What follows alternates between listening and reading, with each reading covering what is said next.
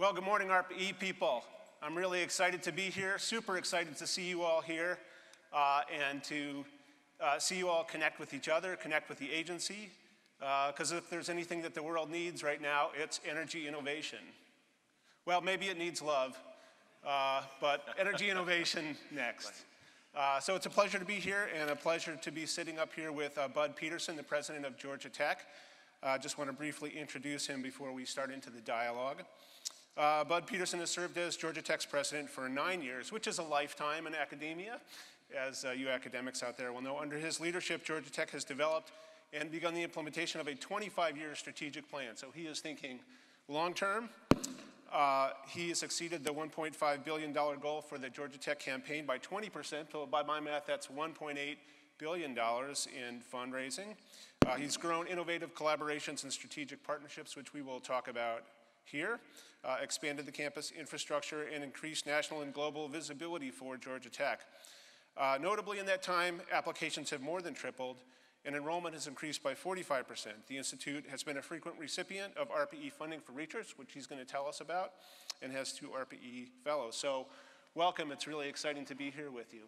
Great to be here, David. Thanks for having me. So tell me what gets you excited, or maybe even better, what gets your students excited and your faculty excited when they think about energy innovation? What's on their minds?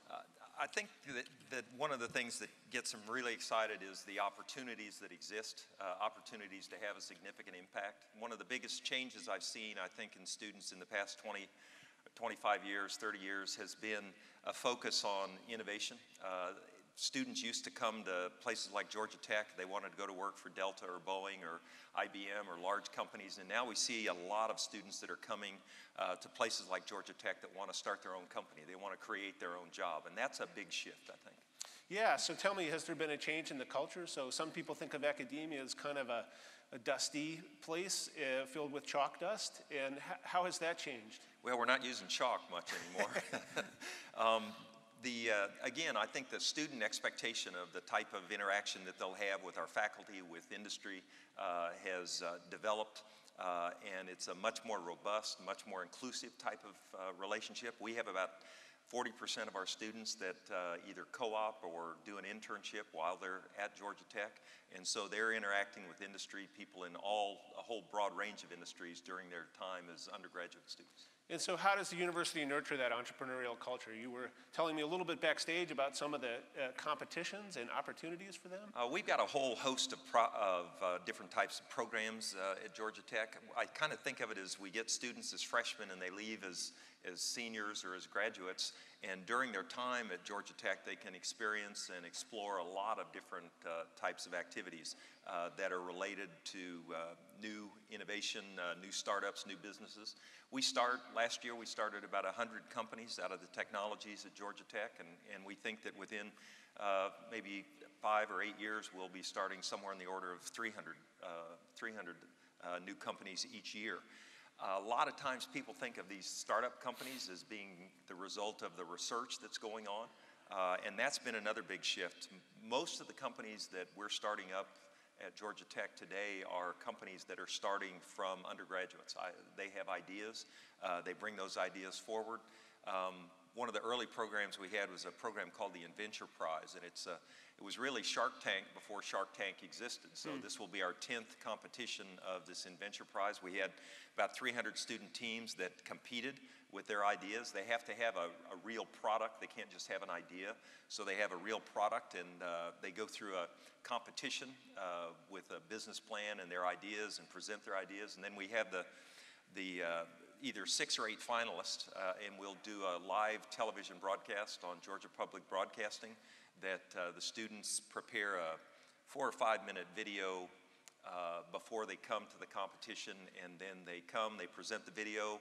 They're on stage before a live audience, about 11,000 or 1,100 people. They show the video, they make a 3 or 4 minute presentation, and then there's a panel of judges, either people that have started businesses or venture capitalists that ask them questions. So it's very much like Shark Tank, except the people asking questions don't invest in the companies. The first prize is $20,000, second prize is $15,000, and our Office of Intellectual Property helps the students protect their IP.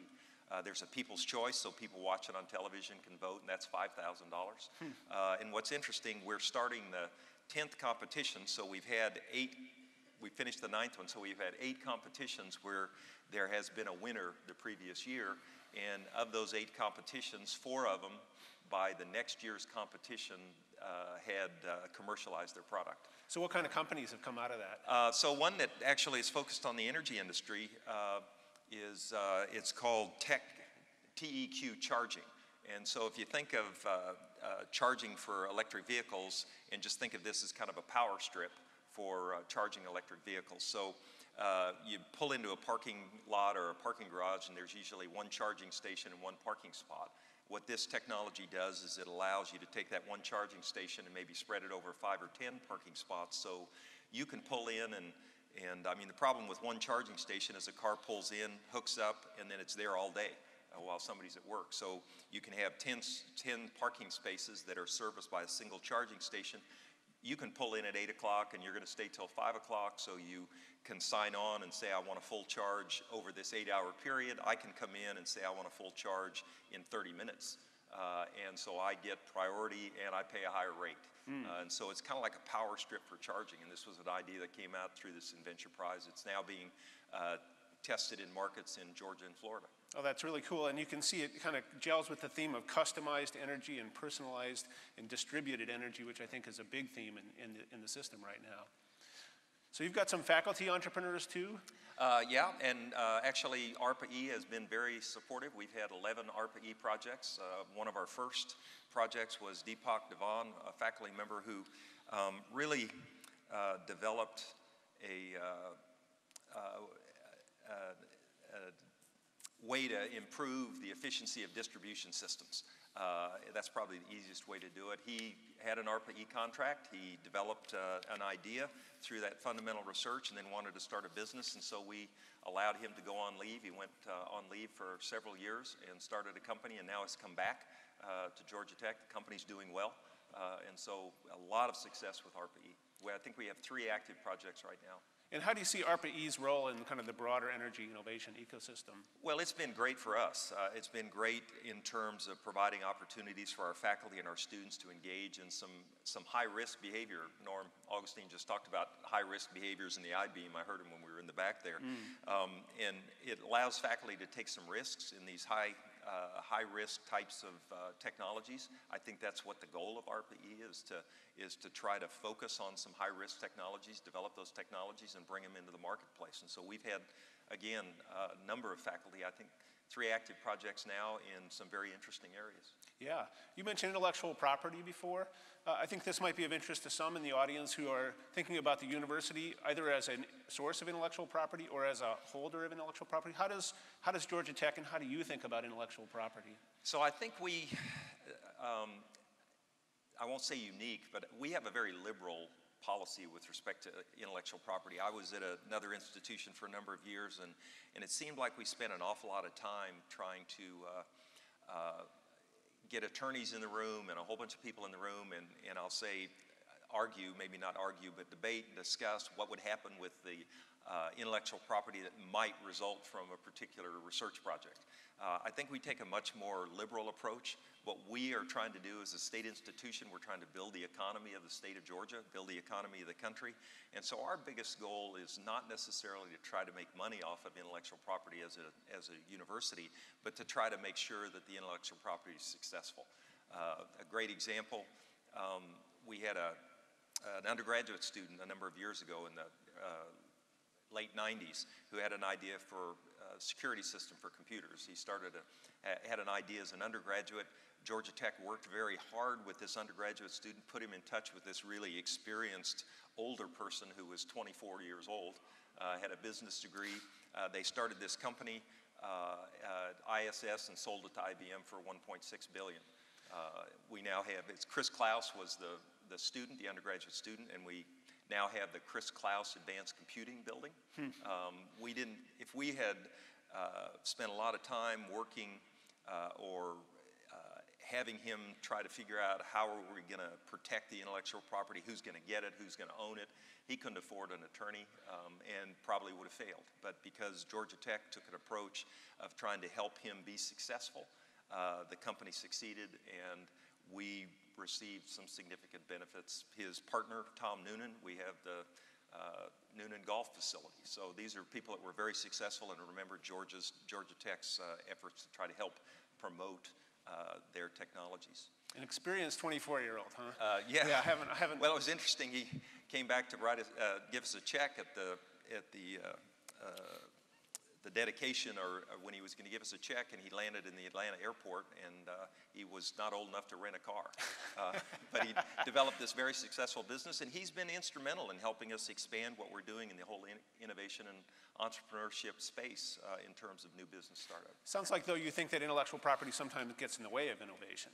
Well, I'm not sure the intellectual property gets in the way. I think the discussions about who's going to own it and who's going to control it is kind of what gets in the way. I think a lot of times people that have ideas, they just want to get on with the idea. They want to move forward and try to figure out how they can take their idea and move it into the marketplace. So how can small businesses then connect with Georgia Tech or with universities more generally? Like if I have a great idea and I'm looking for technical resources or startup resources, how would somebody go about that? So Georgia Tech, as a state institution, has an organization called the Enterprise Innovation Institute. It's funded by the state of Georgia. We get about $8.5 million a year.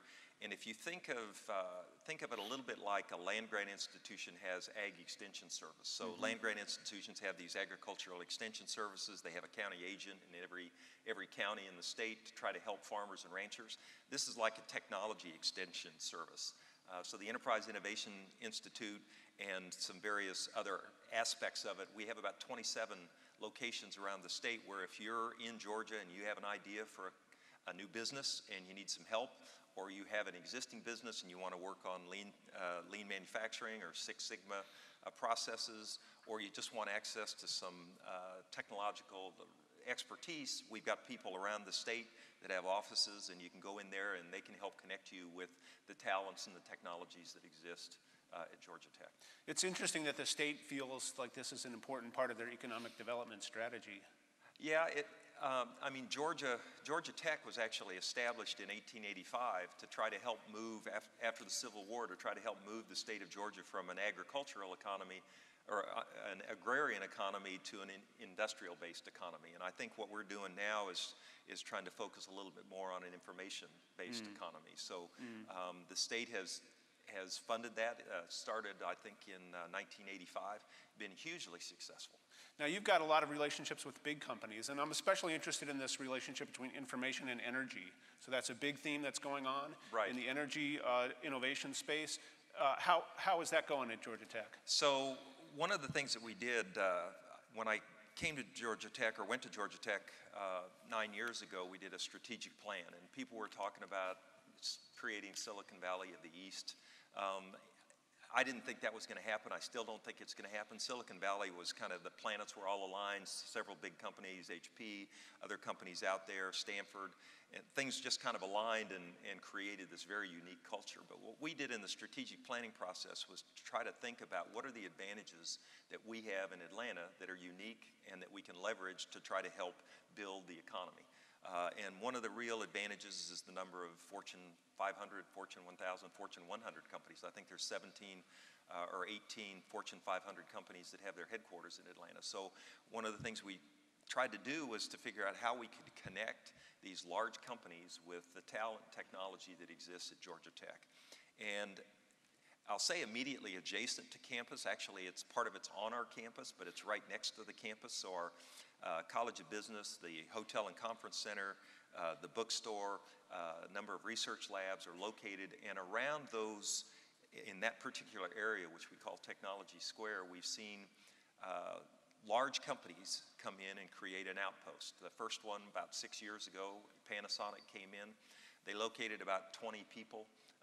Typically these innovation centers have between 20 and 40 people from the corporate headquarters, if you will, kind of an outpost, and they're there to try to interact with our faculty, with our students, with our researchers, to to try to access, again, the talent and technology. So today we have, I think, 22 of these corporate innovation centers, companies like Coca-Cola, Delta, Boeing, AT&T Mobility, Panasonic, Keysight Technologies, Anthem, and then some other companies that maybe surprise people, Chick-fil-A and the Home Depot. Both have innovation centers. They will hire our students. Home Depot hires about 20 interns a year. And in their innovation center, 20 interns a semester in their innovation center. And again, they're trying to figure out how to access some of the technologies that are being developed. And how about in the energy area in particular? Energy area, Southern Company has an innovation center, and they're interacting with our students on trying to identify more efficient ways to generate, distribute, and use power. And so that was, it's interesting with Southern Company, each of these innovation centers has gotten better and better, a little more glitzy. Each one gets a little better and better. So when you look at some of the first ones, were started 5 or 6 years ago, you walk into Southern Company and it's this super high-tech, very busy place with lots of students, lots of faculty interacting with people from Southern Company, looking at a whole host of projects that have to do with distribution efficiency, with technologies to improve generation efficiency, so very exciting. Are the startups that are coming out of Georgia Tech connecting with these big companies? Yeah, that's what's happening. So if you have an idea for a new company, there are lots of ways to start it. The one people most commonly think of is that you find a VC, a venture capitalist, that will invest in your company and give you some capital for some equity. What we're seeing with these large companies in these innovation centers is the large companies are making investments. They're either making investments in the startup, kind of this startup ecosystem, these 100 or so companies that we have, or else purchasing the companies. AT&T Mobility had, when they came in and we were showing them around some of these innovation centers in Tech Square, we showed them 5 companies that we thought they might be interested in, 5 startup companies, and they have a relationship with 3 of those companies today. They actually bought one of them and licensed the technology on a couple of others. So you use the term ecosystem, which I think is a very evocative term. It suggests that there are different roles that different kinds of entities play, and that through their interactions, sort of the whole is greater than the sum of its parts. And I wonder if you could talk a little bit about that idea, and maybe about Atlanta as a place. So I think a lot of people might think, whoa, to do innovation, I have to go to California or have to go to Boston. And I think there are places all over the country where people can do innovation, including energy innovation. And I think Atlanta has captured a little bit of that magic. Yeah, it's interesting. There's a whole host of different types of activities that are focused on this innovation. Of course, Georgia Tech, we have, I don't know how many programs, maybe 15, maybe more programs that allow our students, our faculty and staff to innovate. We've got a summer program called CreateX, and I mentioned Chris Klaus and ISS. He actually provided a gift that let us start this CreateX program. So it's a summer, it's a class, a course that students take in the summer. They compete to get in the class. The first cohort we did I think we had 14 companies. This past year we had about 40 student companies. It's about a 12-week program. They learn about how to start their company and how to take this idea that they have for a company and move it forward. If they complete the 12-week session, they can get $20,000 of venture capital. And so we had, of the 40 companies, we had a pretty large number that accepted this venture capital and are trying to create and start the company. So we've got those types of programs. We've got the Inventure Prize that I mentioned. We're one of the first 3 I-Corps nodes. So the National Science Foundation, I'm on the National Science Board. The National Science Foundation a number of years ago, when Subra Suresh was the director, realized that what they wanted to do was to try to figure out how they could take some of the technologies and research that was being done. National Science Foundation provides about $7 billion of research funding a year to universities, and they wanted to figure out how to get some of that research into the marketplace and commercialize it. So they started this program called I-Corps, where a faculty member that has a NSF grant can write a very simple proposal and get $50,000 to help start a company. But NSF realized that most of our faculty understand that an idea is not an invention and an invention is not a product, but they don't understand that a product is not a business, and so they need some help. And so NSF established 3 nodes, one at Michigan, one at Georgia Tech, and one at Stanford, to help faculty move these ideas that they developed in their research labs with NSF funding into the marketplace. So a whole host of different activities that are going on. Not all of them are related to Georgia Tech. There's a Tech Square Labs, which is an entrepreneur who started a company, actually one of our alums, and he now has an incubator right there in Tech Square where he works with companies that he wants to invest in. David Cummings, no relationship or association or affiliation with Georgia Tech, started Atlanta Tech Village. He has a building, I don't know how many square feet, but he rents a desk. So if you've got an idea for a startup company, you can go and rent a desk from him. And as your company grows, you can rent 2 desks or 4 desks. And if you rent 4 or 5 desks, then you get a room. And so it allows these ideas to kind of grow, and you get all these entrepreneurs that are working together that kind of self-educate and help self-replicate these new ideas for new businesses and new companies. So it's a very exciting, very energetic type of environment. Probably a big breakthrough for me was maybe 4 or 5 years ago. Ralph De La Vega was the president and CEO of AT&T Mobility, and I was talking to him about starting an innovation center. And he brought 4 or 5 people down. They spent 3 or 4 hours, and he said, "So Bud, you've convinced us we want to start they call it a foundry because a foundry is where you make things, but it's really their innovation center. Where's some space?" And I said, "Well, there's an archdiocese that's trying to sell some property 6 or 8 blocks from here, and the good thing is it's right next to the AT&T headquarters building, big 45-story building." And he said, "Well, 2 problems. 5 or 6 blocks is too far away. And second problem, the last place I want to start an innovation center is in the shadow of the corporate headquarters." And I said, "Oh, I kind of get it." He says, "These guys are going to be coming in, these young men and women are going to be coming in flip-flops and shorts at 11 o'clock in the morning, and I don't necessarily want the suits to see that." And so it's a very creative, energetic, busy place. So I think one of the things that you've described is the university exercising leadership to create this regional environment. And another area I think I understand that Georgia Tech is leading is with the campus use of energy. You've got some innovative buildings, some innovative programs to try to show the way towards the energy transition. Could you talk a little bit about what you're doing in terms of your own facilities? Sure. We've got a great relationship with Georgia Power and Southern Company. We're looking at smart grid on the campus so that we have our own electrical grid. We've just recently got a $30 million gift from the Candida Foundation to build a living building. So everybody's familiar with LEED certification. This living building challenge is like LEED certification on steroids. They gave us a gift of $30 million to build about a 45,000 square foot facility building that will have a 0 carbon and 0 water footprint. It'll be the first building of its kind in the Southeast. I know there's one in Pittsburgh. We went to visit at the Phipps Conservatory up there, and one in Seattle, but it's the first one in the Southeast. So this is a really exciting project. We're trying to use the campus as kind of a living laboratory for energy conservation and energy usage. We were very fortunate in 2009, 2010 timeframe when everybody was talking, the federal government was talking about shovel-ready projects, and that was, in stimulus funding.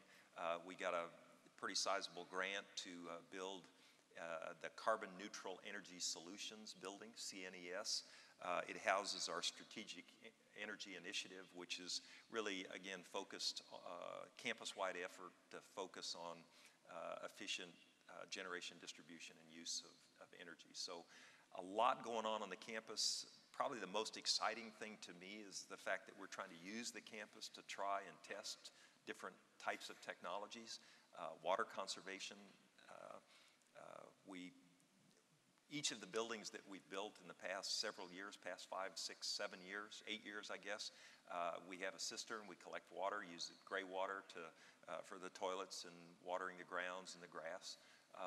And so a lot of energy conservation activities that we're testing on the campus as part of our whole campus infrastructure. Yeah, I'm really looking forward to being there with your conference in April. I'll be part of the Strategic Energy Initiative conference. Well, let's circle back to the students. So I think to me, what's most exciting is to see this next generation get it really fired up about energy. I mean, energy, I think, had been seen as kind of a boring area, but now it seems like it's sort of exploding with the infusion of information technology, with new materials. Can you feel that on campus? Yeah, I think that it's an area that's kind of opened up in the past maybe 10 years. We've seen a broadening of the interest level, and for a while there was all this focus on wind energy and solar energy and how can we build renewable energy. But we've seen that whole energy space expand into, as you mentioned, new materials, and how can you utilize these new materials to improve transmission efficiency, improve the operation of various devices that produce energy and utilize energy. The data analytics in terms of energy usage and how we can use data analytics to optimize distribution systems. We've got a new company, a startup company in Atlanta at Georgia Tech that's focused on that. So a very exciting space that we're seeing continued growth and opportunities, and certainly the support that ARPA-E provides is instrumental in that. Yeah, so we've just got a few minutes left. Maybe let's circle back to the question of ARPA-E, the role of federal funding, and how you see the national environment for supporting science and technology. Well, those of you that are associated with universities understand how important federal funding is. We do about $850 million worth of funded research at Georgia Tech each year. A good portion of that, 60%, 70% of it is federal funding. And that provides the feedstock for some very basic research that can lead to a lot of these startup companies and new technologies. ARPA-E has been great for us. Again, we've had 11 total projects. It's a very lean organization, approaches research a little different than the rest of DOE in a very positive way. I think they have 40 employees and oversee $300 million of research, doing some really forward-looking types of activities in terms of the projects they fund. And so it's been hugely important to us in terms of what we're doing in the energy space. And how do you see the United States? Is it still a leader in innovation in your vision? Yes, absolutely. And a lot of that innovation emanates from the federal research support, the support that universities have for basic research, where you don't have a particular concept of where the research might take you, but that forms the basis and groundwork for so many of the discoveries. The iPhone, I mean, you can go and NSF did a video on the iPhone and how the fundamental research that was funded by the federal government through the National Science Foundation and some of it through DARPA has made the iPhone possible. And you think, this is only 10 years old. How did we, I left mine backstage, I'm getting nervous without it here. But how did we function before we had those? And it was the fundamental and basic research that was supported by the federal government that really helped make that possible. Yeah, and innovation it's a global system these days, and there's both elements of cooperation and competition. I'm sure Georgia Tech sees students coming from all over the world to learn from the United States and also to take some of those ideas home. And I think it's important to think about that sort of regional connection, the national connection, the global connection. All these are important to build a system that is really going to transform our energy use globally. It's an exciting time to be at a university and an exciting time to be at Georgia Tech, having a great time. Great. Well, thank you very much for joining us here today. It's been a pleasure, and I wish you all good luck as you move through this summit. Thanks again. Thanks, David.